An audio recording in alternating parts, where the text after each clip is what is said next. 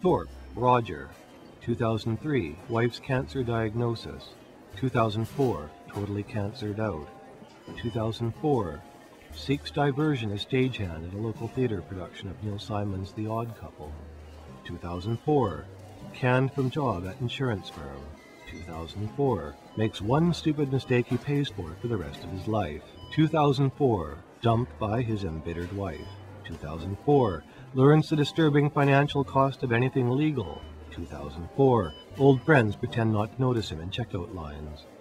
2004, rents basement suite from condescending yuppies. 2004, seborrhea inside his hairline. 2005, begins working at Staples. Ugly phone calls with wife Joan.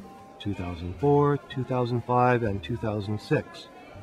Unable to afford Halloween candy, so he sits in the basement apartment with all the lights turned off. 2004, 2005, 2006.